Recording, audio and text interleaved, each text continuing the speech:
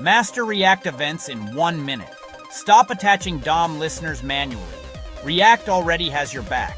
Use synthetic events instead. You'll write cleaner, faster code. In React, you handle user actions with event props like onClick, onChange, onSubmit, not add event listener. These are synthetic events that work the same across browsers, so you avoid weird edge cases. Use arrow functions bind to pass params onClick, injar, handle click, ed. For forms, prevent default with event.preventDefault inside your handler. Want performance? Memoize handlers with use callback, keep state local when possible. Quick tip, name handlers clearly handle submit. Handle toggle so your components stay readable. Try converting one listener at a time and feel the difference.